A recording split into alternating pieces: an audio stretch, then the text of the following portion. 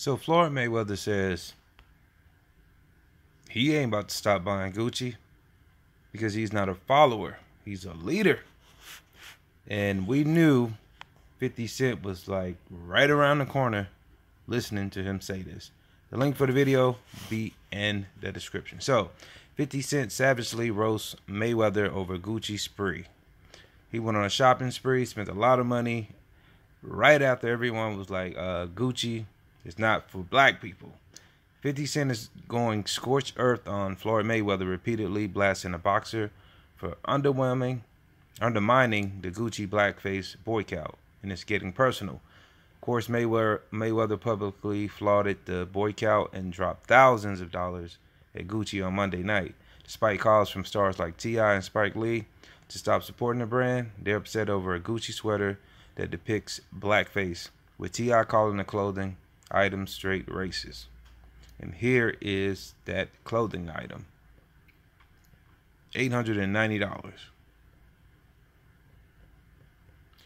Mayweather told TMZ Sports he refused to let other people tell him how to live and blew off the boycott as irrelevant to him. The move pissed off 50 Cent, who's been lambasting Mayweather on social media nonstop, telling the boxer he's been saying all the wrong shit, and urging him to get a publicist. He also posted a meme of Floyd in a blackface sweater. 50 seems to be putting his money where his mouth is. He posted a video burning a Gucci shirt and says he's donating all his Gucci to the homeless because he won't wear the brand anymore. Remember, 50 and Floyd used to be friends, then enemies, then friends again, and now back enemies.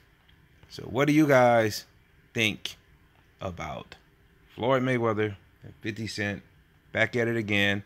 And what do you think about Floyd Mayweather saying like, hey, I don't care about black people boycotting Gucci? He's still going to buy it.